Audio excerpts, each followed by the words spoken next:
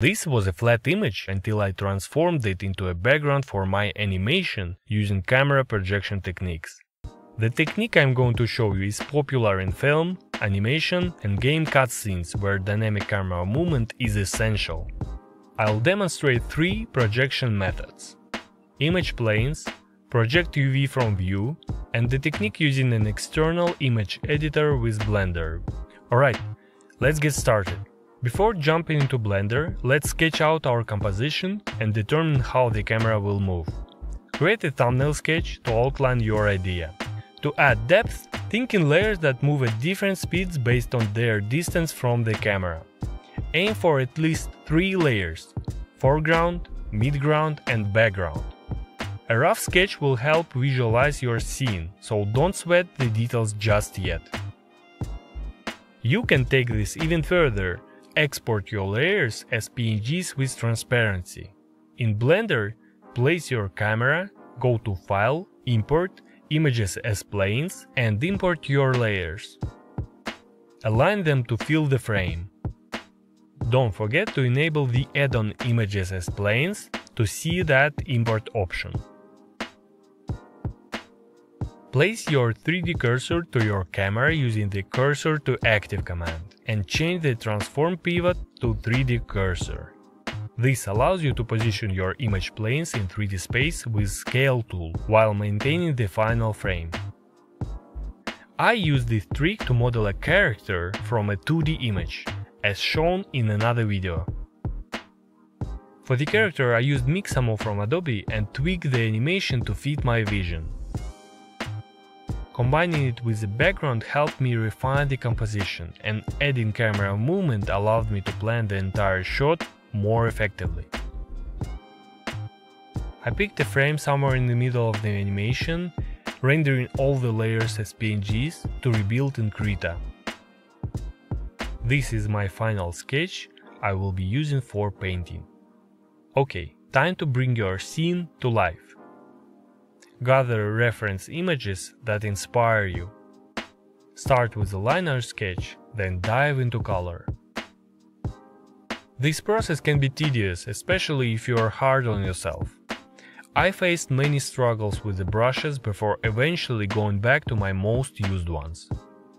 But remember, this is a great chance to improve your skills, and the final result will be also rewarding.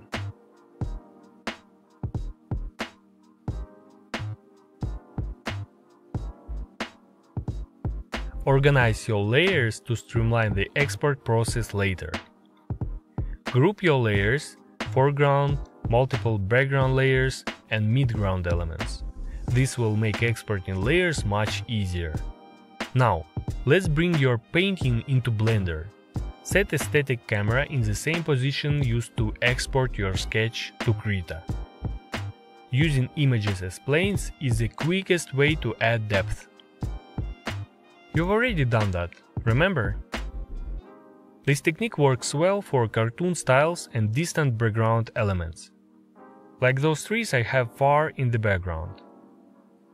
Use your rough sketch as a guide for placing your elements in 3D space.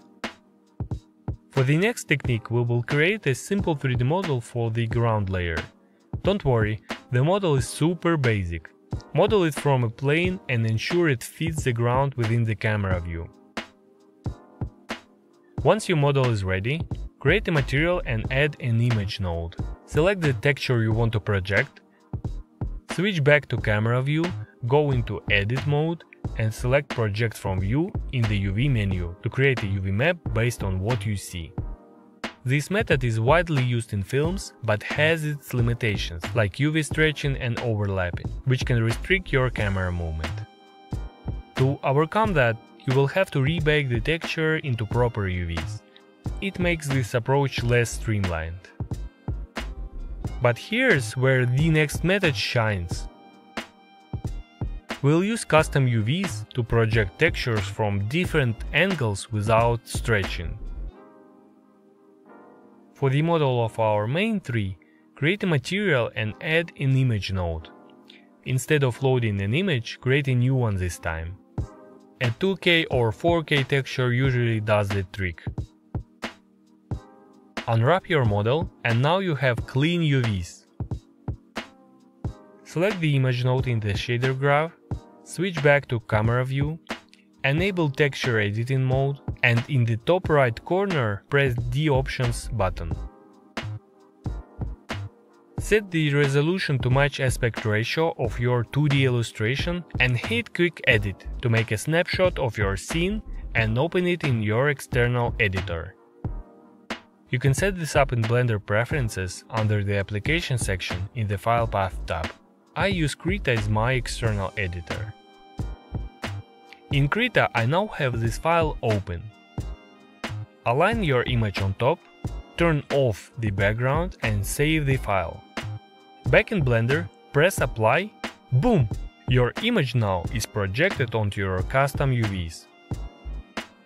You might ask, but how is it different from the previous method?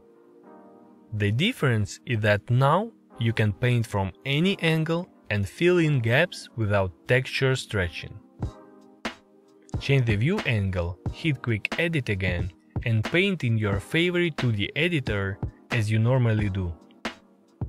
This small detail makes this method ideal for painting more complex objects for the scenes with more complex camera movement.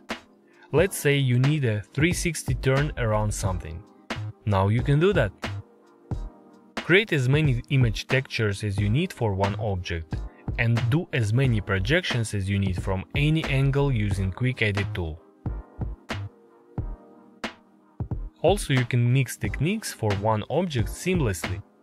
For the leaves around the tree and tree edges, I extruded the geometry, applied a new material with transparency, and used the Project from View technique this time.